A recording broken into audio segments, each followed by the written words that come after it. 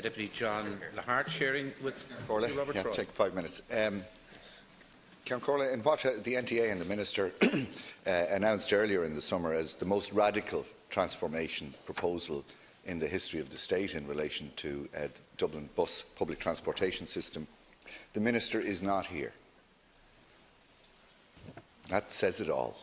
The most radical transformation proposed for public transport in Dublin in the history of the state, the Minister for Transport is not here. Need I say more? Now, on this side of the House, we recognise there are 8 aspects to BusConnects, and we support 7 of them.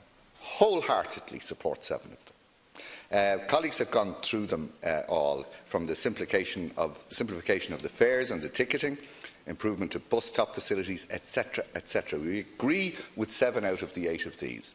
But when you listen to all the debates around the House, our issue is with the area network redesign. Minister, what you have said, Minister O'Connor, essentially is supporting our motion.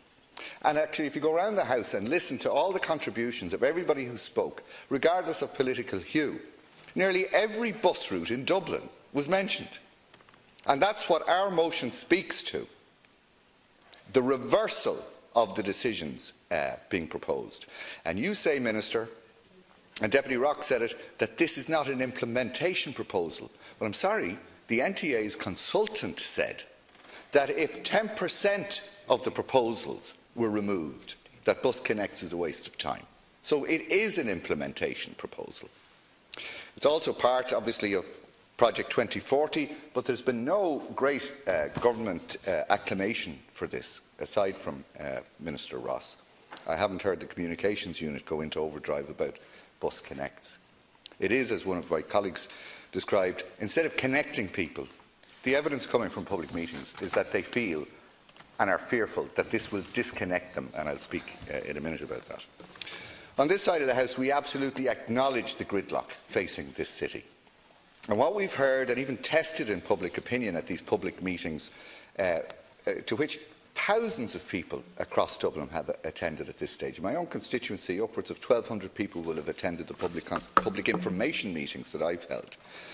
The public will buy into a system of public transport when they are offered segregated bus corridors that essentially operate like a Lewis tram line, that will get them from A to B, that regardless of what time of the day or night you take a bus, the time of travel will be the same for everybody, whether it's early morning peak or whether it's the middle of the afternoon.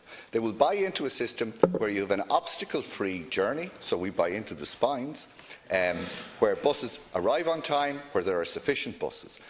So if the infrastructure was created first, people could actually buy into it. People would leave their cars behind because they know there's a reliable system of spines going into and across the city.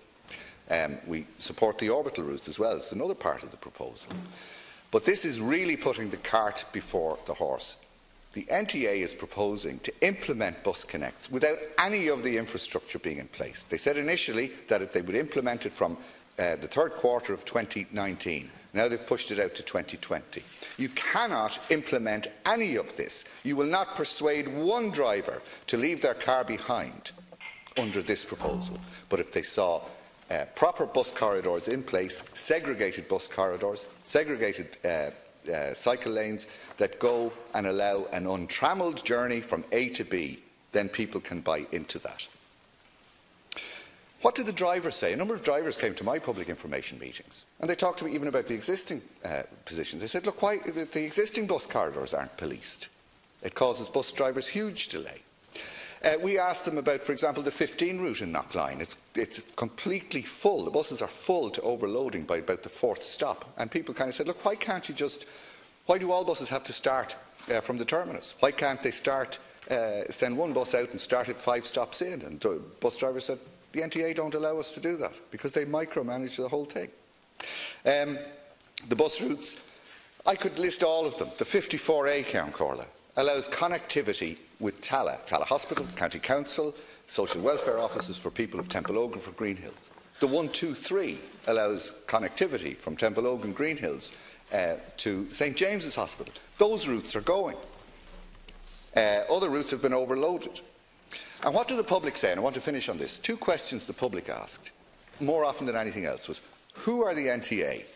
Is this a done deal? And I said to them, and you're saying, no, it's not a done deal. Do you know what I said to the Minister? And I'll finish on this. And in my public consultations, by the way, I gave them all the NTA's official material. There was no, I didn't give them an unvarnished or varnished approach to it. But I said to them, the NTA is answerable to the Minister, and the Minister is answerable to us. And I want to say to the public, Count Corley, the Minister is not here. And the public may take what they wish out of that. Thank you. Deputy Troy.